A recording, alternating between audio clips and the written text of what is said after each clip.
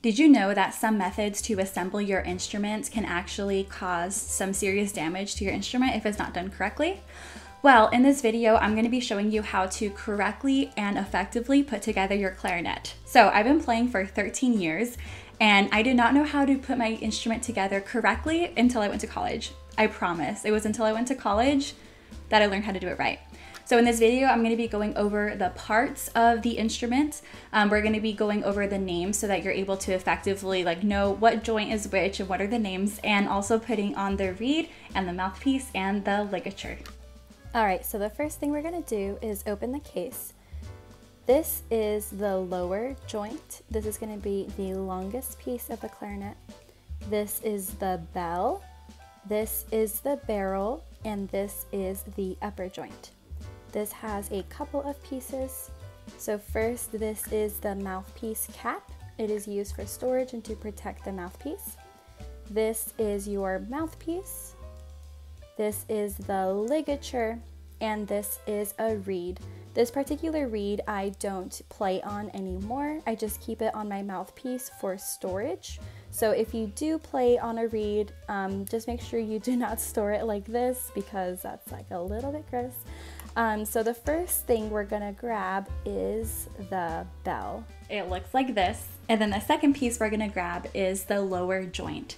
So the lower joint is the part of the instrument that is a bit longer. So in case you get it confused with the upper joint, the lower joint is always gonna be the longer piece. So here's what you're gonna do. You are not gonna grab the keys like this. That's a big no-no. When you're putting the pieces together, it is very important to not, crush any of the rods or the pads or the keys, because your keys will bend, I promise you. I have done this a couple of times when I was in elementary school, middle school, and high school, and I've had to take my clarinet to get fixed multiple times. So here's how you do it without damaging the instrument.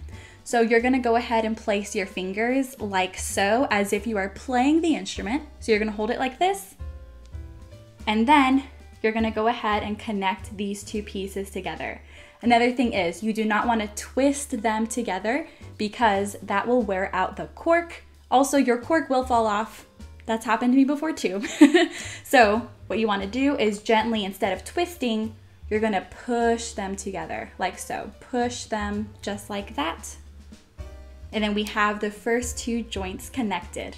Here is how our clarinet looks so far. And the next piece we're gonna grab is the upper joint. So your upper joint should look just like that. And just like with the lower joint, you do not wanna bend any of these keys. So whenever you're putting your clarinet together, do not grab it and just, you know what I mean? So what you wanna do is you wanna go ahead and place your fingers gently on top as if you're playing.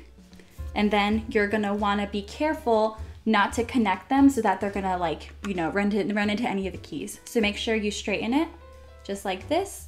And then same thing, you're gonna gently push them together. Do not turn or twist, you're just gently gonna push them. Just like that. Also, pro tip, you see how it didn't glide all the way through?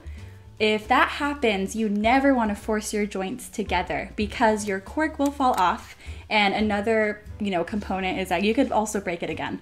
So what you wanna do is use cork grease. So cork grease looks like chapstick. You could get it at your local music store. So do not ever force your joints together. What you're gonna wanna do is just put a little bit of cork grease on, just so that it glides a little easier. So I'm gonna go ahead and put kind of a generous amount just because I know my instrument's tendencies, and the middle joint, she just needs a little bit more. Okay, so now we're gonna go ahead and place our fingers here, and then we're gonna gently push it together. Sometimes you can use the top here. Gently push it together. And then here's what we have so far. The next piece we have is the barrel. Looks like a cute little barrel here. And then same thing, we're gently gonna push it. Do not twist, gently push it in. Just like that. And then the last piece is our mouthpiece. So this is the mouthpiece of your instrument. And I know my mouthpiece tendencies is I have to shove them together. So again, I'm gonna use some cork grease because I do not want my cork to break. Just put a generous amount on there. Again, this is a brand new mouthpiece, so I'm having to use cork grease whenever I put it on. So then we gently push it together. See how it glided? So here is what we have so far. Next, we are going to be putting our reed on the instrument. So it is very important for you to make sure that you have some moisture in your reed. I always just pop it in my mouth when I'm putting my instrument together because that is necessary in order for it to play. So after we get it nice and moist, what you're gonna wanna do is you're gonna wanna place your reed on the mouthpiece, and you're gonna wanna put it like right under. You wanna align it up to the mouthpiece. You don't wanna put it like too high. You don't wanna put it too low where you're able to see a gap. You're gonna wanna align it so that it's perfectly centered like this. And also, I don't know if you could tell with my mouthpiece, there's a little line there. Usually mine aligns like with the reed, dependent on what type of mouthpiece you have. So then the last step would be to apply the ligature. So everyone's ligature is different. I'm using the Vandoren ligature. So what you're gonna do, mine is already kind of loose. Make sure you loosen it up. You're gonna go ahead and slide it right on.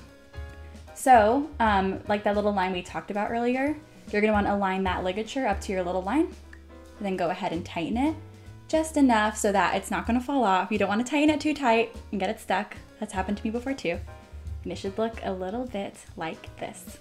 Thank you so much for watching this video. If you liked it, go ahead and like and subscribe, and drop any questions or comments you have about the clarinet. Appreciate it so much. I'll see you in the next one.